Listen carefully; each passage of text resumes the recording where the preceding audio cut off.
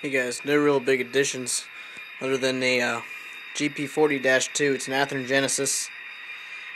Fixed my F7.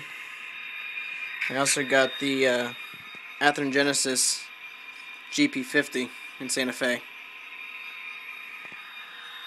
Other than that, same thing. I don't know if I talked about the power lines last time, but I got power lines in. At least on half the table. The other half I haven't put them in yet.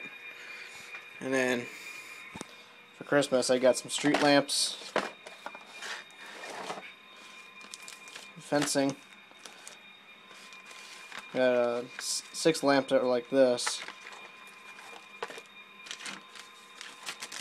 And I also got 2 laser cut garage kits or tool sheds. So I got that to work on. Then I can update in the next time. Other than that, I got the F7 running again, which is good.